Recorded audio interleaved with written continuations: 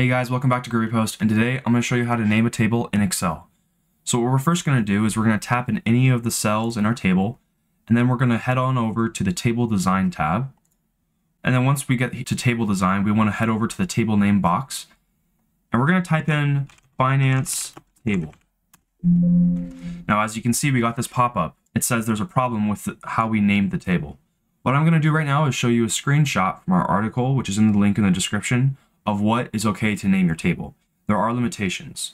The reason why this name I gave it, which was Finance Table, did not work is because I added a space into the name. So what we're going to do is we're going to type in Finance and then hit Enter. As you can see, it worked. And if you want a Mac version of this or a way to do this on iOS, go into the link in the description and we'll have an article to show you how to do it on a Mac or iOS device. Now let's say you're working with lots of tables in your worksheet. How am I going to be able to find that table or use the name I gave it to find that table? So we're in our Excel worksheet. What we're going to do is we're going to click on the down arrow in the address bar, and then we're going to click on the table we named Finance. As you can see, it took us right to the table that we named. And that's the end of the video. So if you have any questions, leave them in the comments, like and subscribe, and I'll see you guys in the next one.